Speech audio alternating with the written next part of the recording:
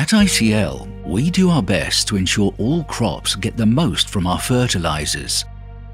But in the field, leaching, volatilization, denitrification, runoff and soil fixation mean crop nutrients are lost to the environment. Luckily, there are 3 types of enhanced efficiency fertilizers that can reduce this nutrient loss: slow-release fertilizers, stabilized nitrogen fertilizers, and controlled-release fertilizers. Let's dive into each one of them. Slow-release fertilizers provide nutrient availability over a prolonged period, up to 6 weeks. This nutrient availability depends on many factors, including soil temperature, moisture, soil pH, and microbial activity.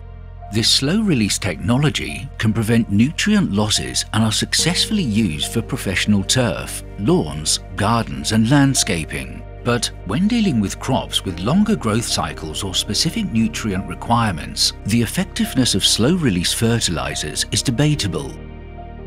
Stabilized nitrogen fertilizers are designed to prevent nitrogen losses caused by volatilization and leaching. The name expresses already what they do, keeping the nitrogen in its original chemical form for a longer time. The stabilized nitrogen technology can mitigate N losses, but their effectiveness is influenced by soil type, pH, and temperature. High temperatures and high or low pH soils can reduce the effectiveness of these fertilizers.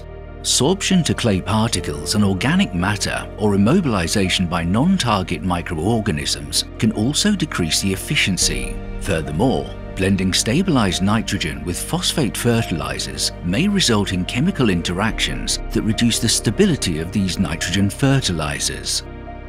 Controlled release fertilizers are designed to offer targeted release of nutrients with a wide range of longevities from 1 month up to 1.5 years.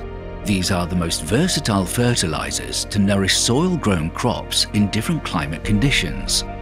ICL's coated CRFs consist of a nutrient core protected by 2 layers of fully biodegradable coatings. The nutrients inside are dissolved by soil moisture and released into the root zone. This process is steered by soil temperature only and is independent of soil type, pH, or other factors.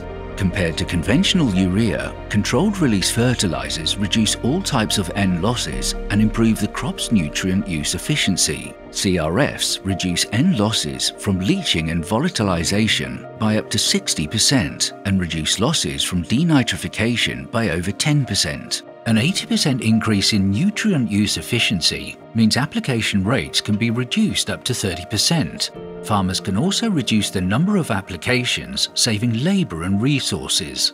These benefits, demonstrated by independent research, clearly show why CRFs are the winning standard among enhanced efficiency fertilizers, serving as a superior and essential tool for modern agriculture. Controlled release fertilizers. Superior proven performance for a sustainable future.